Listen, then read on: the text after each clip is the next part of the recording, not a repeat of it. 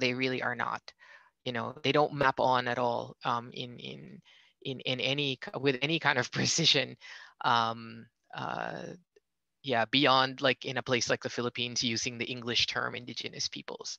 That's it, as far as I'm concerned. But everything else doesn't really, it really doesn't match. Yeah, it's like square pegs into round holes. Anyway, but yeah, so that's my answer to that. Oh, okay. So history, theory of history. Hmm. Yes, that's. I can't answer that question. I would pay attention though to periodization, because I think that that's something that really structures how we think about the past and how we might potentially think about the future. And so if we're going to rethink anything, we need to rethink periodization in Southeast Asia. So like I said earlier, we think about pre-colonial Southeast Asia or pre-colonial whatever country you're working on, and then colonial period, and then the post-colonial period. That's the general sort of thing. But that's like saying that, and I got this from Kathy. It's like talking about the Anthropocene, but using Europe as the sort of the European experience uh, um, uh, as a sort of vantage point for determining like when the Anthropocene started and what particular stages we're in right now. Whereas if you look at other parts of the world, we might have a completely different periodization as far as that's concerned. Although I don't know if you'd really call it periodization, but uh, something that should be universal and is discussed as if it were universal is still very, very Eurocentric right now. Um, uh, but if you work in other parts of the world, you usually know better, right? And so it's the same thing with periodization of history, um, even of colonial history. In Southeast Asia, these things can look very different depending on your vantage point. And now we talk just as a sort of a rough example. When we talk about Southeast Asian colonization of Southeast Asia, we usually begin with what's the definitive event? What's like the beginning? The sacking of Malacca, right? In 1511, right? That's usually, oh yeah, it starts with the sacking of Malacca. Like with the Philippines, the beginning of the colonial period is the arrival of Magellan in 1521. But what if we kind of took that thing out and started thinking about colonization in a different way? When does it become colonial? When does it actually become a colony? When the purported colonizer declares it so, or when things have been finally restructured in terms of that particular locality, up to past a certain point. What's the point at which you can say that this place was colonized versus it wasn't? So in the Philippines, when you talk about the colonial history of the Philippines, say 1521, boom, that's the beginning of the end, right? But when you're in a place like Mindanao in the southern Philippines, where I do my studies and where my my book, A Mountain of Difference, is about the colonial period in Mindanao.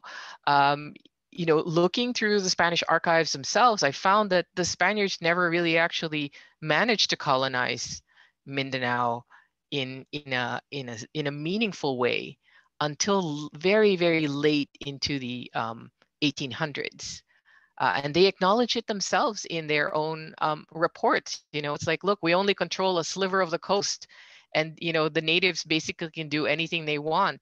And the natives were definitely playing the Spaniards in a lot of ways, saying, okay, sure, we'll pledge fealty to the king, but you're going to give us this and you're going to give us this, and we're not going to pay any taxes, and we're going to, and Spain said yes, you know. And so does that count as colonized or not?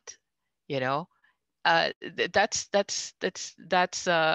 to me is I think a very, very important question to ask when we think about the colonial period, you know. And it's not just a matter of different parts of the region were colonized differently or incorporated in a different, you know, to different intensities during this particular period.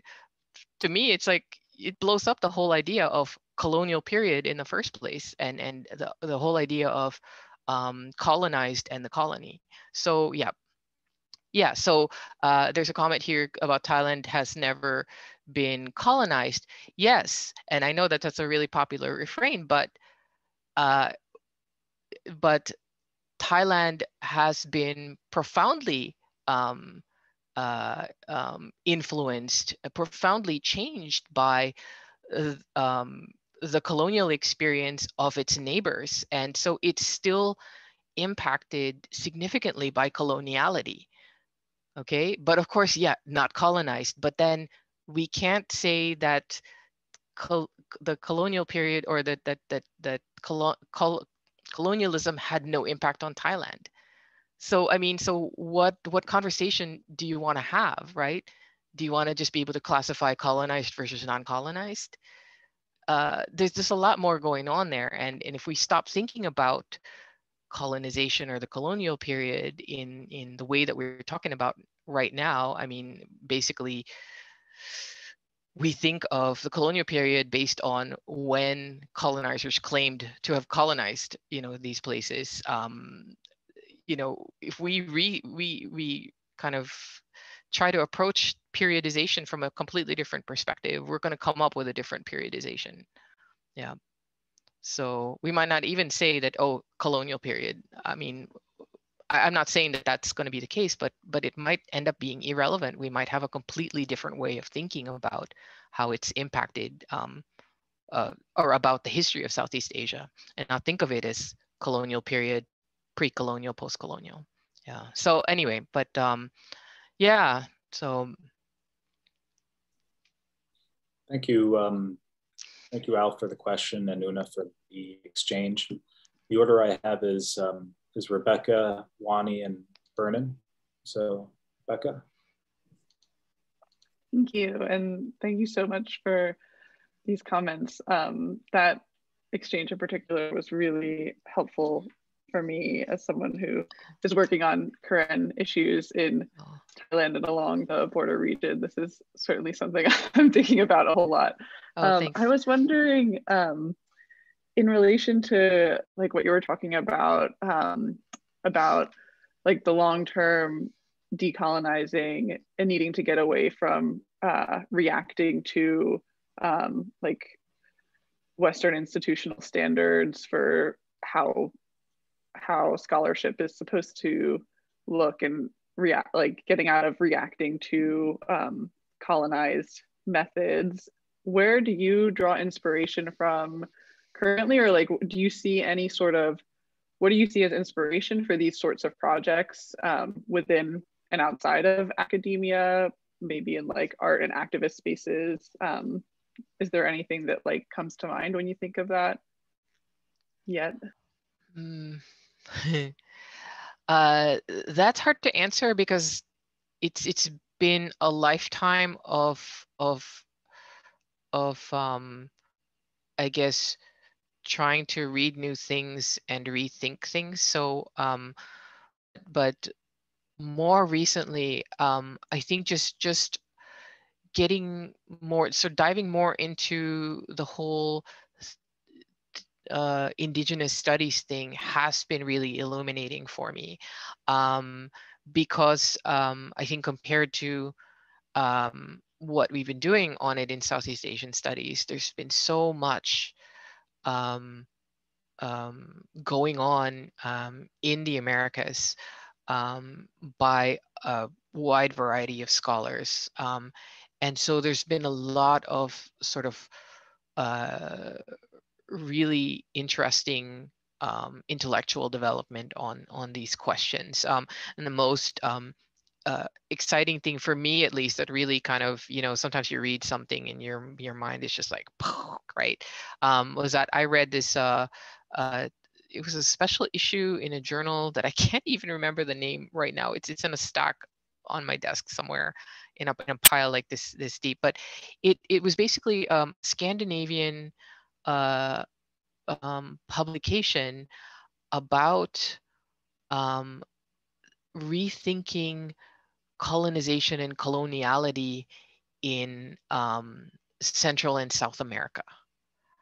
And it was just really, I mean, half the scholars were Scandinavian, and the other half were from the Americas, from Central and South America, and so that kind of really opened my mind, in terms of like how I think about coloniality, and colonization and decolonization and decoloniality. And then also around the same time, just getting sort of more immersed in indigenous Twitter has been really kind of a wild ride. And it's been great because it involves a lot of listening to indigenous peoples who are scholars, including some who are not, but in an activist space, and where they're talking about, it's for them, it's both scholarship and about not their biographies, but about their there's a lot of conversations and sometimes monologues going on about how they're kind of positioning and repositioning themselves as indigenous peoples, as scholars, and then at the same time as Americans and Canadians, in the world today. And so that's kind of really, I think it kind of, it's something exciting to really learn about, to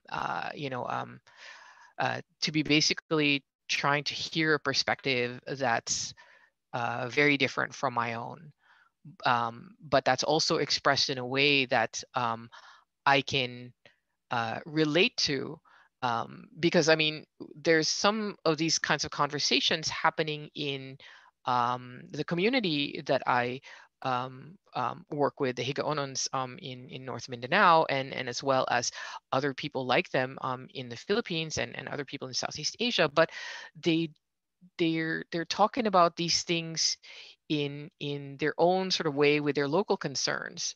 But indigenous Twitter and these kinds of scholars that I've been exposing myself to more recently, since the pandemic really, are kind of speaking more my language and dealing with the same kinds of concerns, because they're also, like me, very much have been